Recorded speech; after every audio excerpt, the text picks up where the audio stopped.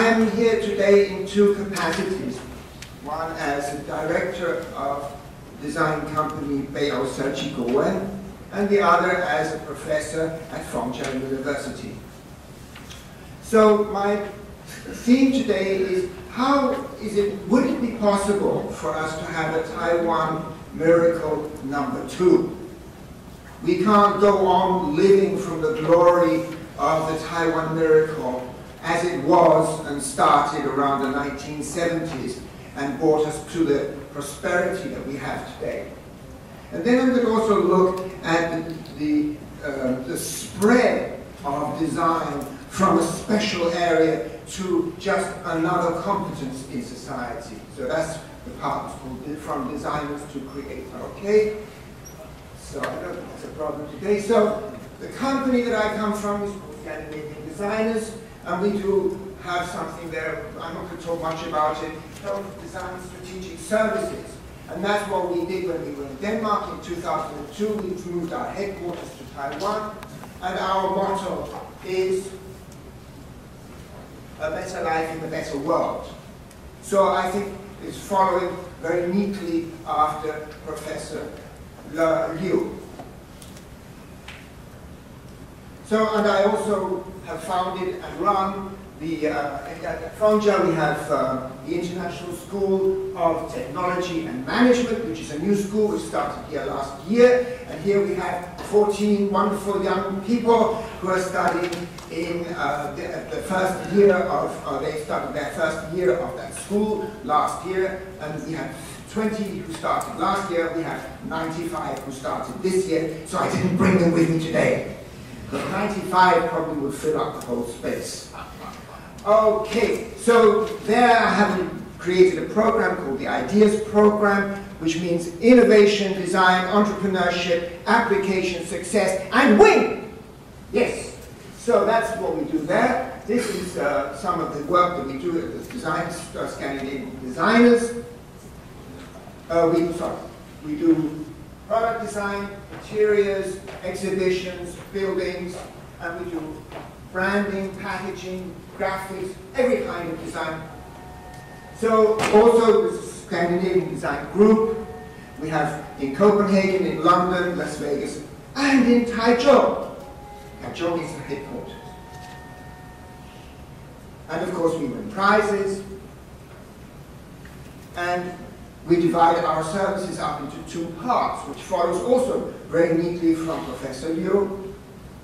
The creativity part, generating value, it's about creating intellectual capital. And the other part, which is about innovation, is the doing part, is developing products, services, experiences, and transformations. That results, the top one, in the stronger brands, and the bottom one results in more money, process capital. Now, I know that you are all from different areas, and also my time is limited, and I am a person who can speak probably for 24 hours without stopping, even to eat. So, I imagine that you already read the slides before I speak them. So I'm not going to read the slides, you just look in the slides for what is interesting for you. Okay? I'm not going to describe them in detail. Oh, but this one, sorry. This part is something I'm using. But this is the part that makes people happy, and this is the part that makes businesses happy. 不一样. Okay? So here, when Professor Liang asked me to do, it's a little bit small. Okay, so asked me to think about all of this situation that we have today. We are here today, and we started roughly when Bauhaus moved to the Weimar in 1925, and this was, the idea of design was to bring quality of life from not only from the rich, but through mass production and industrialization to bring it to ordinary people.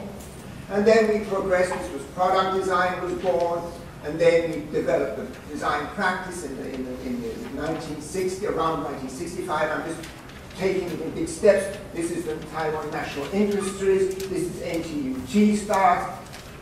Remember in 1985, I don't know if there's anybody here who's old enough to remember Microsoft Windows 1. That was in 1985.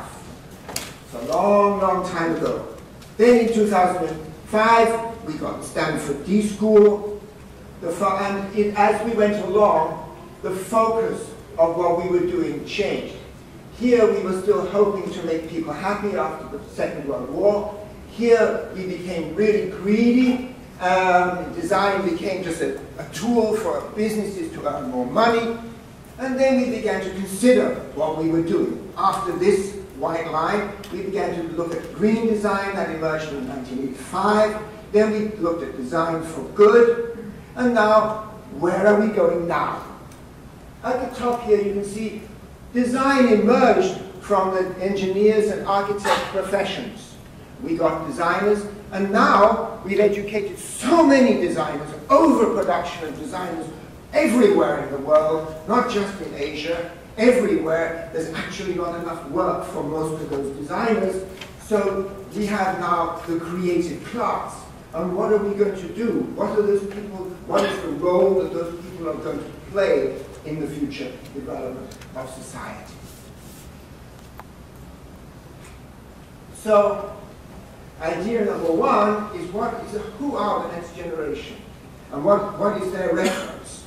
How they can create value? And here's this little famous quotation from Lincoln: the best way to predict the future is to create it. And probably that is the biggest mission of design at all. So here we have a description of the development of societies and industries, mechanization, the first generation mechanization and automatization, process automation, electronic automation, and smart automation, Industry 4, and the synergy and integration of everything around us that is happening right now. And this is not only just the synergy and integration of things, but also of people and ideas. Never before have we had so many ideas available to everybody, everywhere. So we are creating a network of minds. That is what actually happens through social media, is that we're sharing ideas in a way that never was possible before, unless maybe we lived in a small society in the beginning of time. So now, here let's look at the 5 economists from the World Economic Forum. Defines factor-driven, efficiency-driven, innovation-driven, and because I don't think that's sufficient, I've added a knowledge-driven led society and a strategy-led society. And that is a huge transition from looking at industry as a way of societies, as a way of production, to a way of living. So we moved from customers to consumers, to clients, to citizens, and the final stage here that we can identify at the moment is the emergence of people as creatives, not as consumers. And this is a significant difference, because this is an objectified human being, and this is a subject of life. Industry society, consumer society, and network society, design society, and creative society. And you can see here, this is where we move over into the shared mind of the future, and the people that we need to develop are intellect. It's their intellect we need to develop. So here we have design. Design in society from the consumer society, generation 2, which is about where Taiwan is, towards Europe, which is in the design thinking era, really spread out. It's a given part of life in Europe today is design. Then we move towards the user experience society, the design society that is projected, for example, in the Denmark 2020 strategy. And then we have moving towards the Europe 2030 strategy, which is like a creative society built on strategic, sustainable strategies. And this one I call the blue hybrid society because we have blue hybrid cars now. They have both a petrol engine and an electric engine. And that is like, this is the petrol engine and this future is the electric or hydrogen or whatever type of engine we're going to have in the future. So here we are talking about industrial design has already passed into user design, social design, and future design. So let's look at it. Here, we started off with agriculture in Taiwan. In Taiwan in 1946, Taiwan was an agricultural country selling sugar and bananas to the world. That's not very long ago. And we are trying very hard to move through these steps and stages towards relevance in the future economy. So here again we have the different drivers and the different parts. And you can see here, we are talking in Taiwan, for example, the design center, and these people like that are talking about creating clusters. But actually, the current move is, in the blue hybrid economy, is towards community and collective futures. So clusters are difficult because they're actually people who are competing with each other. A community is somebody who shares same values. So here, at this time, we're actually discussing whether we should move away from a profit motive towards a prosperity motive. That means that everybody is sharing in the wealth, the cultural wealth of society and the material wealth of society. Instead of each one of us trying to take our part as much as we can for ourselves. So here is the different economies, and the final economy is maybe the move towards a cyclic economy. So, summing up, before, or maybe still in Taiwan, 90% of our time and our energy is spent in making things, and 10% is in the ideas part. But definitely, in most, if this is a product of OEM, services and ODM, and experiences and OBM, 10% is the action part, 90% is the thinking part. It's really important that we can develop people, we can educate people who can think their way to better strategies before we make more things, as Professor Liu so rightly was telling us just before. So we move from design practice to design thinking towards a design philosophy of the way that we would like to live.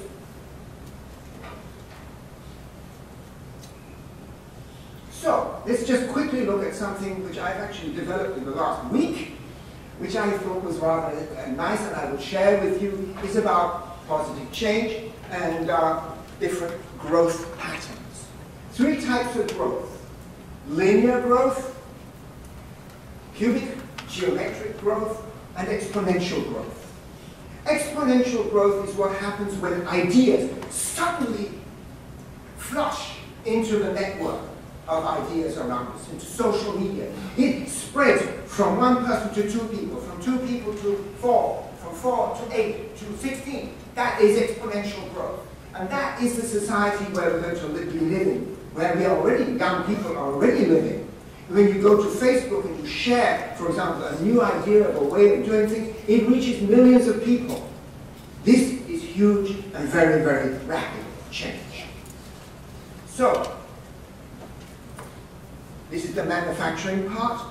Geometric expansion is for technology, and ideas are exponential.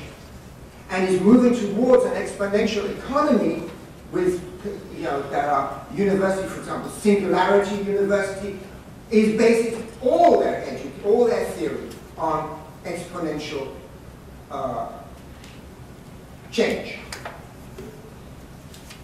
So, as as we are in a time of huge transitions, as Professor Liu just said, it means that we are setting new benchmarks for value. And also, we were told what is a value proposition and what is the value delivery. It's not products anymore, it's the value to our lives and our futures.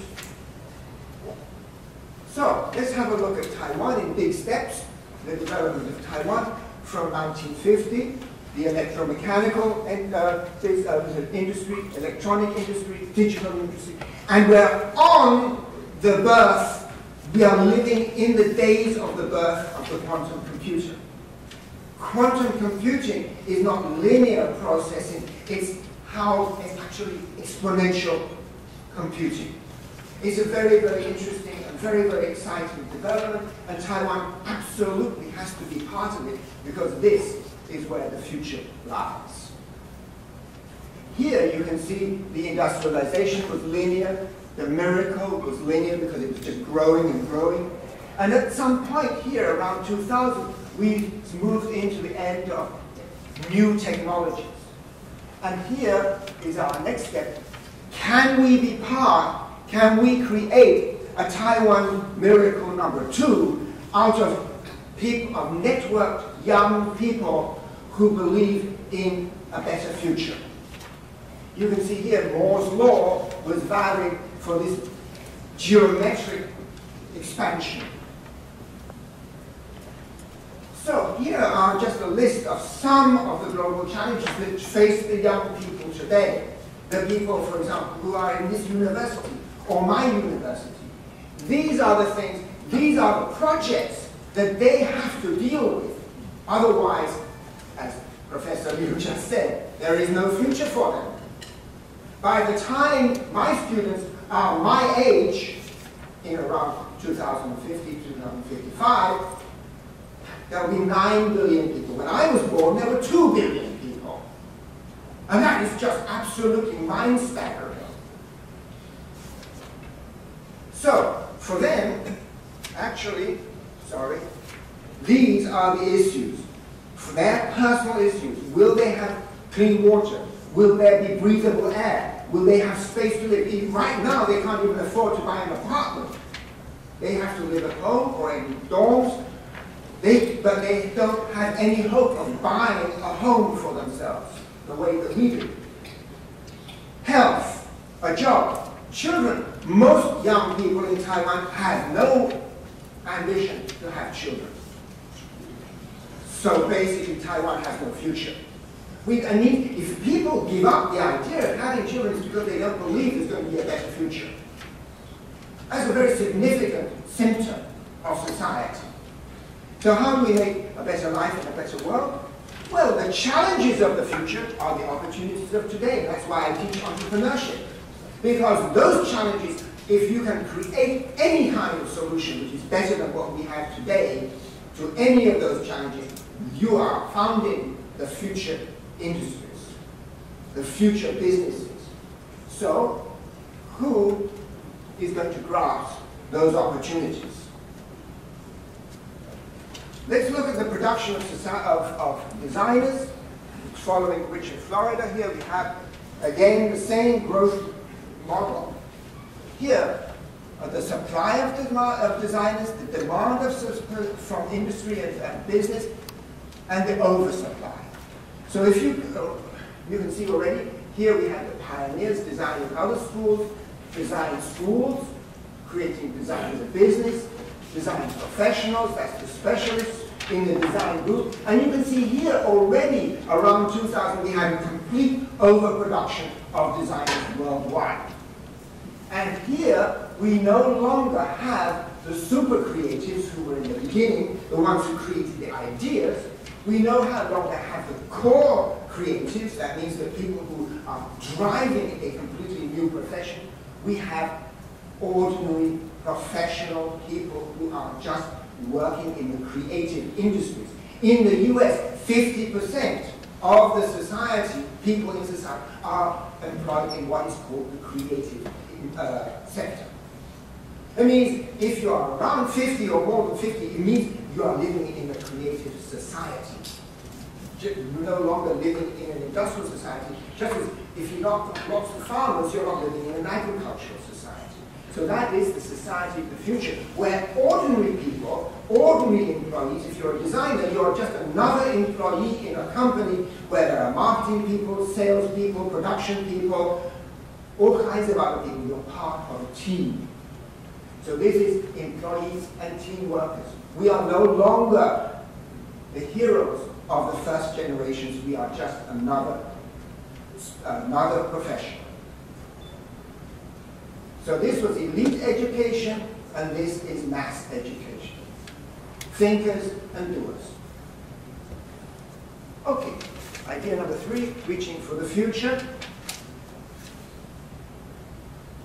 So I'm just going to very quickly go through, and I'm not going to explain it all because you will understand the idea very quickly. In Denmark, in 2002, the design center made what they call the design ladder. No design is unnecessary. Step 1, design as styling, it's a shape. Design as a process, that's a skill. And design is innovation, design is a strategy. 4 steps. And they define design as design is problem solving. We already hear today that actually design is not only problem solving, it's actually finding out what kinds of problems to solve. So let's have a look at the 7-step ladder that we made when we were working for ITRI. I forgot what ITRI called in Taiwan. So we did a report and we created a 7-step ladder. And you can see here the creative innovation. After innovation comes creative. After creative comes integrative. And finally, strategic design. So this changes the market, this changes life, this changes the future. So you can see here that most of design, as we think about it, up to Europe, up to 2000, was about in-the-box thinking. Just developing new stuff, changing companies, new product function, etc., etc. But then we got the idea, like Apple, for example, changing the market.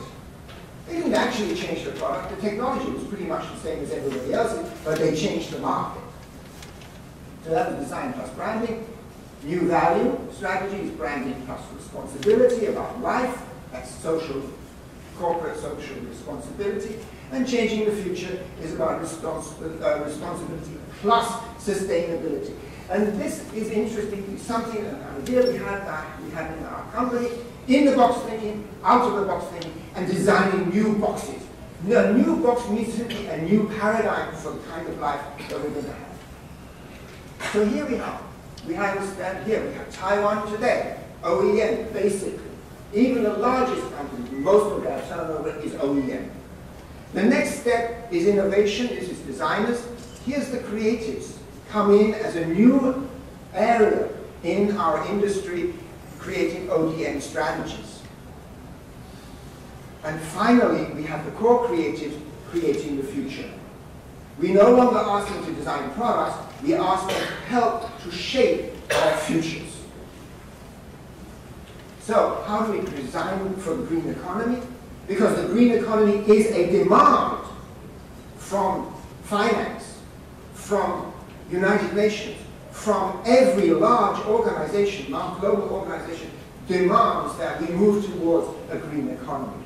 So that's changing the ethos. The United Nations has 5 P's: planet, people, prosperity, partnership, and peace. Can you imagine designers actually designing social strategies for peace? That would be a great thing for us to do instead of continuing to design more products. Here they are. This is just the 5 P's from the United Nations. And this, we have again something similar. Professor Liu, this is electronic waste. And you can see, here's a village. The poison from the waste goes directly into the water. Yummy, yummy. So, green or green, making more goods or doing good. This is a very, very important crossroads we're at, where the purpose of design is to make more goods or to do good. So, in the end, the only question that really matters is how does an idea, a design, or a business improve life? If we can prove, if the measure of good design is so simple, if it improves life, it's good. If it doesn't, forget it, don't do it. So let's rethink the recycle, reuse, reduce. Let's rethink it to say, okay, we have to have economic prosperity and continuity, that's sustainability. We have to protect the environment and resources, and we have to have social equity. Everybody should share in the wealth of the future. One of the things that my students were most concerned about was the difference, the disparity between rich and poor, which is getting bigger and bigger, not by the year, but by the minute. The rich are getting richer, and the ordinary people like us are, since in Taiwan, for the last 15 years, the salaries have not gone up, but there is inflation, and things have got more expensive. So basically, we got poorer. And that is super unfair to our young people. We've got to change that. So let's dare to be fair to people, dare to care about the planet, and dare to share profit. That means we have to build a new society built on respect, regeneration of the world, and the redistribution of wealth. So, I'm very, very quickly going to just show you how we face this at my university, because that is where we're creating and designing the future. So, the school is called the International School of Technology and Management, and we send out, after 2 years, we send our students abroad to 3 partner universities, one in San Jose University in California, one Purdue University in Michigan, and one the Royal Melbourne Institute of Technology. And the students here today are going to go to Australia. So the focus is technology plus management, but let's look, what really do our students need in order to be functional, useful members of the future society? So, the IDEAS program is based on future jobs and future skills, not on what we used to do. And from the very beginning, we look at what's going to happen in their lives at each step of their lives up to the time when they would like to retire. I mean, I know Taiwanese like to retire when they're young, but that's a dream. Actually, most of us, of course, have to go on working. So, here we had this, we've got to look, we have to actually educate intellectuals, which is something which is completely strange and foreign to the whole Taiwanese education system, because we're educating doers, not thinkers. So the next step is a knowledge-led. The final step, the next generation, they have to be strategy-led. They have to learn how to develop strategies. And this is the part that there's going to be their focus, because they've got to solve these problems, otherwise there's no future. They've also got to be very careful that they're not just professionals, they're actually contributors. It's like on the internet, there are only 5 to 10% of people using the internet who actually contribute anything on the internet. Most people just share what already exists. And that is a huge, huge issue, because it means we're not actually contributing anything to the idea mass that's available on the internet. Okay, so this, environmentally sustainable governance, leadership, sustainability, life, those are the issues that we have to work on with our students. And so that's what we do at Fongja. We add design to these technology and management. I put in the logo up here. Oh, sorry, just quick here. So what we do, our education is not called design education, it's called entrepreneurial innovation management. So it combines technology, management, and design thinking. So doers and thinkers. That is what we do. Not only people who can think, but who can actually make things happen. We work in ICE Design Lab. I means innovation, creation, and entrepreneurship. This is the outside of the lab. These are the students working in the lab. It's different from a normal Taiwanese classroom. And when they finish, they get a certificate as an icebreaker. That means they can go into industry, they can go into organization and help to initiate change. Ice-breaking is somebody who breaks through what is as yet an unbreakable wall. So, what we do is that we educate them in change-making and changing the game. That is our focus. It's not solutions, it's not problems, it's not design, it's actually making change. So, they're asked to discover challenges, gaps and opportunities, design products, services and experiences, and deliver the innovation that the future needs. That is creating positive transformation. Because no matter what those young people are going to do in the future, the most important thing is that they add positive impact to the society where they're going to be living. So that's why we call it Ideas for Life, the program. And the conclusion is, thinking better is the step one. Transformation, services, experiences, and tools. Do better is the production part, this is the thinking part. Better values, look better, work better, and make better. Those are the four functions in design. So a better life in a better world through creativity. Make a difference. Creativity is knowledge-based. You are just not. Creativity doesn't come out of nothing. You have to be very well educated and have a huge knowledge base to be really creative. You have to add to that, dare to think big ideas that change life, formulate an agenda for the future, for yourself and for your generation and for your workmates, and add to that, start with ethical values, humanism, sustainable, inclusive, connected, and pluralistic. We cannot have a society like the society Trump is dreaming of for the US, where you have fewer and fewer options. We have to open up like Taiwan, where everybody has a voice. If we dare to care about people, if we have clear principles, courageous policies for sharing the planet fairly so all can prosper, the future is full not of fear, but of promise. So, think new, that's creativity. Think different, that's originality. Think better, that's innovation. Better understanding, more imagination, deeper knowledge. Think forward, that's entrepreneurship, because we engage in our future and invest in it. Make a difference, that's human values. Care more, that's Taiwan soft power. 谢谢。